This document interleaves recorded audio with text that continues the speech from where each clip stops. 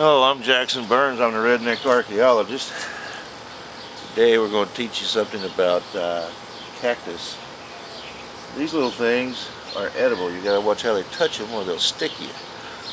You can actually eat these things. You can cut them open. Mexicans use these to make napoli. I don't know what. I can't remember what the word is. But anyhow, you can actually chow down on these things.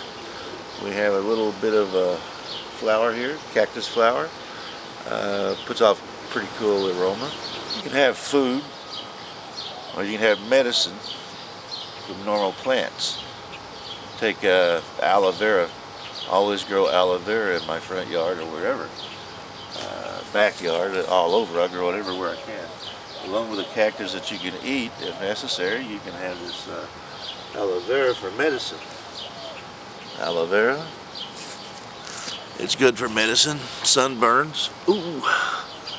You can even eat it if you have to. Tastes like crap, but it's good for you. Ulcers or anything like that. Cuts, burns. Just break it open, really juicy on the inside.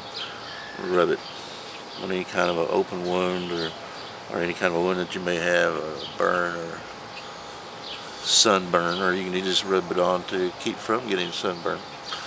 You can eat it, like I said, for ulcers or any kind of indigestive problems.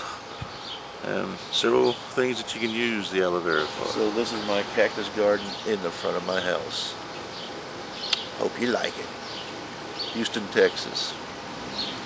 Redneck Archaeologist signing off. Next time you see a cactus,